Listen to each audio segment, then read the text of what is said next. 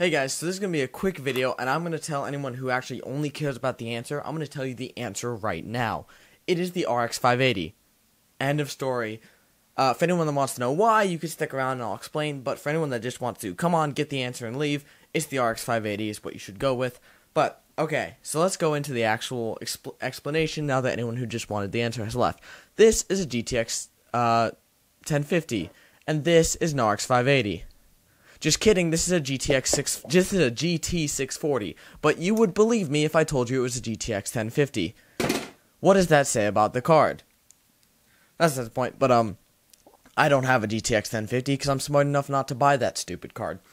Now, you're probably wondering why I'm using such harsh language to describe the 1050. Does it reveal my AMD bias?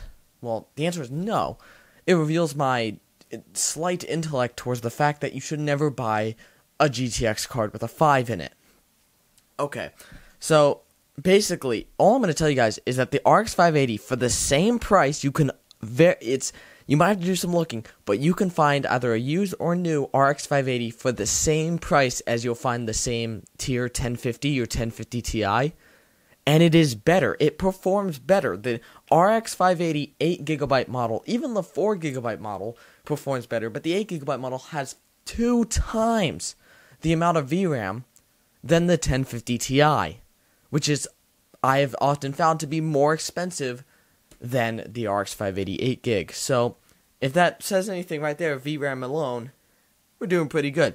But I have a simple rule. So you're probably wondering, like, why do I already know the answer without actually having a 1050 Ti? Well, first of all, I can look at the numbers. I think it's much, like, I could show you numbers. I could be like, this is what it does. I think it's much more powerful or more persuasive to say, this is what the numbers say, and then have you look it up and verify that that's what the numbers will say. The RX 580 performs better in games, especially games with a lot of graphic detail. Like PUBG, you'll find better performance because it uses a lot of VRAM. But that's the point. I have a simple rule. So if you're wondering, if you want to take something away with this, take away something from this video that will help you when buying a graphics card, it's simple. If the graphics card name does not have a 7 or higher after a letter or number, it is not worth your money. Now, I never said it wasn't a good card, because the RTX 2060 is a good card. I said it is not worth your money. Let me explain. And I have tested this with graphics cards all the way back to things like the R9 Fury X, which has a letter, R, and then a number, 9, which is higher than 7, Fury X. I have personally used, and I still use for editing. I love that card. The R9 Fury X is an amazing deal for $100. The RX 570 is the lowest tier card of modern cards that follows this trend. The RX 570, 8GB, don't forget, 7 or higher. Now, that part is extenuating, but I prefer more VRAM for the same price. So I always go 8GB models. Whenever I talk about the RX 570, 580, or 590, I specifically mean the 8GB models, not the 4GB models. You'll see it. It'll be like 8GB, 4GB after the name. Now, this is an RX 580 2048 SP. A little bit different, but still RX 580 8GB, so I'm fine with it. So the RX 570, I find to be worth your money. I have seen RX 570 8GB for as low as $60 on the used end. Now, that's very low, but often you'll find it for maybe $100. That's still a great deal. The RX 570 8GB is an amazing performer. For the money, it performs well. Same thing for the RX 580, 580, 8, 7 or higher after the number, and the 590 is just better. They all perform well for less than $200. So some people say, like, new. I've seen 590s new for like $189. So I'm gonna say less than $200. Now, tax. I'm not Bitwit, so I'll include tax in my price. Side note, I tend to get distracted, and I have to say this. I'm gonna make a video about this, but I have to say this now. When YouTubers do these, like, brand new 1,000, it's like, I need to make a $1,000 budget build, strict $1,000 budget, and then they don't include sales tax. So, Bitwit, I love you, but he made a video where he had a strict $1,000 budget. He's like, we just got right under $1,000. I'm like, you included sales tax on none of those items. That is an $1,100 PC at the minimum. And he lives in California, which has a 10% sales tax on items. Besides the point. Back to our point. So other cards this applies to. The RTX 2060, it's a great card. I do like AMD more just because of the value proposition, but I'm not going to deny that NVIDIA makes higher power cards. The RTX 2060 is a great card, but it's also expensive. And for the same price, you can get an RX 5700 X or RX 5700, no XT, for the same price, and it performs better. It has a slight performance boost over the RTX 2060. Now the 2060 Super, yes, it adds those 2 gigs of VRAM it was missing, but there's still the RX 5700 I have found to beat it in most games, and especially for the price. It costs less and performs better than the 2060 Super. I think 2060 Super is like $400 or something like that. I don't know actually, but I don't think the 2060 Super is a good value proposition. Now, the RTX 2070, well, it's got a 7, and it's after a number. While I personally don't believe the 2070's value proposition because I prefer the RX 5700 XT, the 2070 Super, the new one, does beat out the 5700 XT in some, if not a lot, of applications. So for that reason, it is a good value proposition. And then we have the 2080, which is just, you can't get, besides the Radeon 7, you can't get a Radeon 7.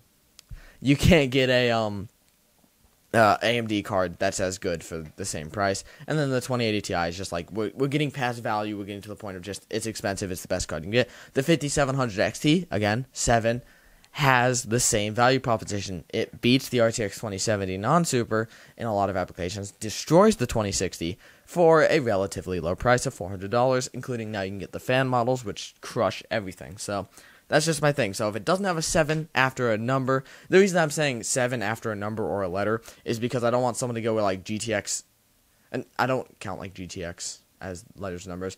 I don't want someone to go out and be like, well, the GTX 750, that must be a great value proposition. It's got a 7 in it. No, I mean like, 7 in the name. So 5700 R9 Fury X. And the other ones I named. RX 570. Alright, so that's the point of the video. I have found, personally, even just looking at the numbers, the 1050 Ti just does not compete for the value proposition the same as the RX 580 does. Now, this is currently the only RX 580 I have because I've given away all my Red Devil ones, and I have one I've loaned, though honestly, he's probably just going to end up keeping it because I don't care. I've loaned, see that Red Devil box behind me? It's empty because I loaned my RX 580 Red Devil to my friend in his PC because I'm nice like that. Is it straight? I don't know. But as you can see, my Tower 900 is still taking up the entire screen. Thank you for that. I didn't think, I really had no idea it was this big in person. Like I said, it's about half as tall as I am on its own, and almost as tall as I am when it's on this desk. I still have my test rig in there. I need to put this power supply that you can barely see in there to test this. I might do a time lapse, but personally, we're past the point of the video. I've already answered it, so if you just came here for the answer and the explanation, we're past that. We're just talking at this point. I lost my train of thought. That's what I did. Oh boy. Oh yeah, I was gonna do a time lapse building the test rig, and then a time lapse building the Threadripper system in here. My only problem with that is that I actually don't have music. Like, I have no idea what music to. I have no sense of like good music for time lapses. I know what music I like, but half of it's copyrighted and the other half of it sucks. So I have no clue what to use in like music wise, because you have to have music on time lapse. Also, it's boring as heck.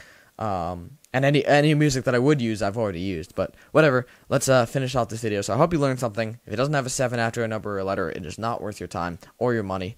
Like I said, some people still like the RTX 2060. If you really want the benefits of RTX, which are very minimal, or here's another thing: the new stream processor. The new Turing streaming processor is great and all, but I still prefer streaming off CPU anyway. That's the point. 57, RX 570/580. I'm gonna put 580 in the title because that's the card I specifically have. The RX 580 is better than 1050 Ti. I'm answering this because I've received it so many times. I've answered it in each comment, but I'm going to answer it in a video. And also, I'm hoping for views. Thank you guys so much for watching. I love you guys. I'll see you in the next one. Peace.